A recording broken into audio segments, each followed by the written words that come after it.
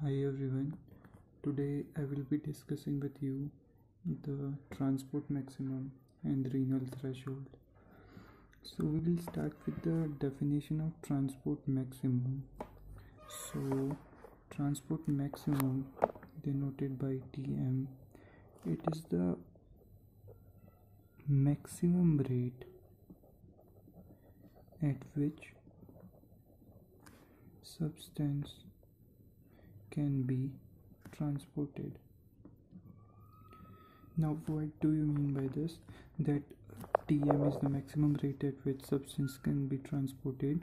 Let's understand this by a simple example, that if we have glucose and glucose need to be transported from the proximal tubule, since from proximal tubule occurs the 100% transport of glucose in normal condition, so there is a maximum rate at which glucose can be absorbed.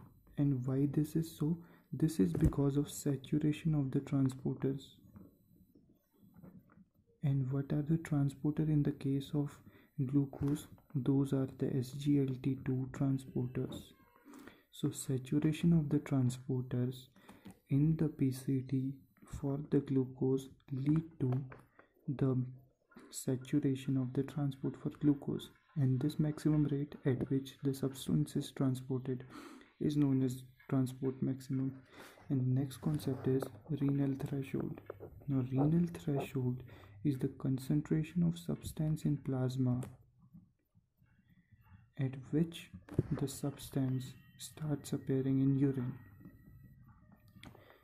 So we will start understanding this by this graph. Okay, so in this graph we have plasma glucose concentration, which is denoted in milligram per dl or milligram per 100 liter, and here we have filtration load. Now the basic thing you need to know is that the filtration load is defined as the glomerular filtration rate into plasma glucose, means GFR कितना है और plasma में glucose का कितना concentration है, defined in the terms of 1 milligram per ml, or as we say 100 milligram per deciliter. So in normal condition, when the GFR is 125 ml per minute and the plasma glucose concentration, a mean plasma glucose concentration in normal individual, which is 100 milligram per dl, the filtration load comes out to be 125 milligram per minute. Okay, and at this filtration load no glucose appears in urine. So let's draw the graph. So this is plasma glucose concentration of 100 milligram per dl, and this is the glucose filtration load. So as the plasma glucose concentration increases to 100 ml, the filtration load comes out to be 125 ml per minute. This is the normal thing, that is equivalent to GFR.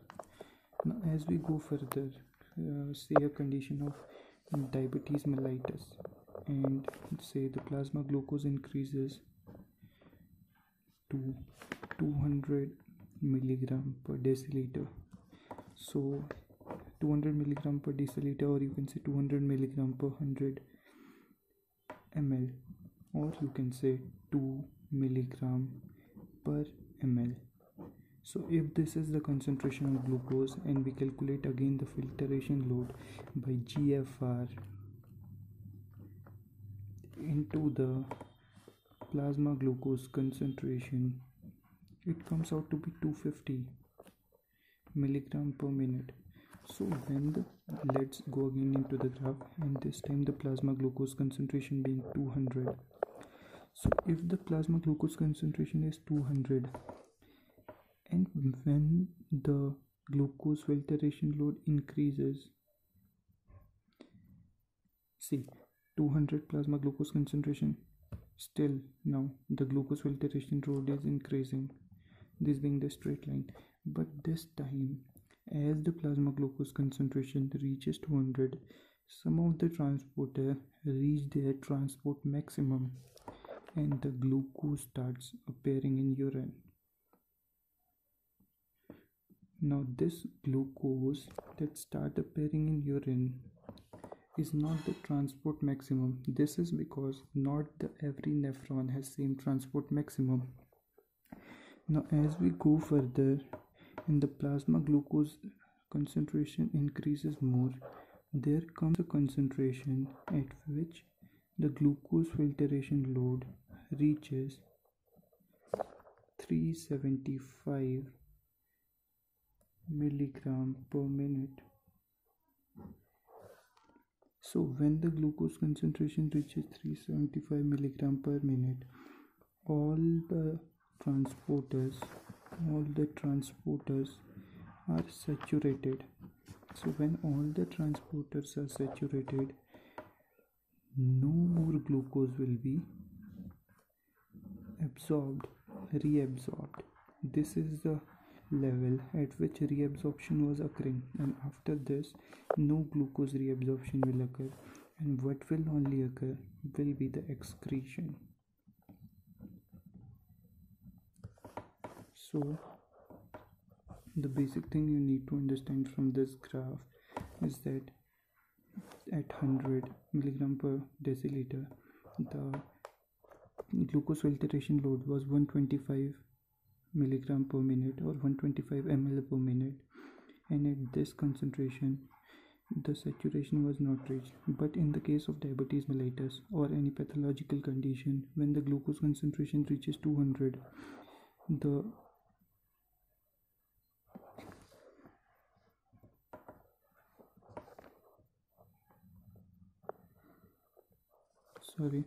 when the glucose concentration reaches 200,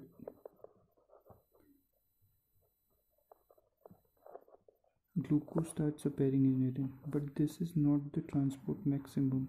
The transport maximum is another concentration when the glucose is above 250 milligram per deciliter. So when the plasma glucose is 200 and the glucose starts appearing in urine, but at this concentration not all the nephrons have reached their transport maximum, but some have reached, and that's the reason why glucose is coming in urine. But at the concentration when transport maximum is 375 milligram per minute, all the nephrons have reached their transport maximum.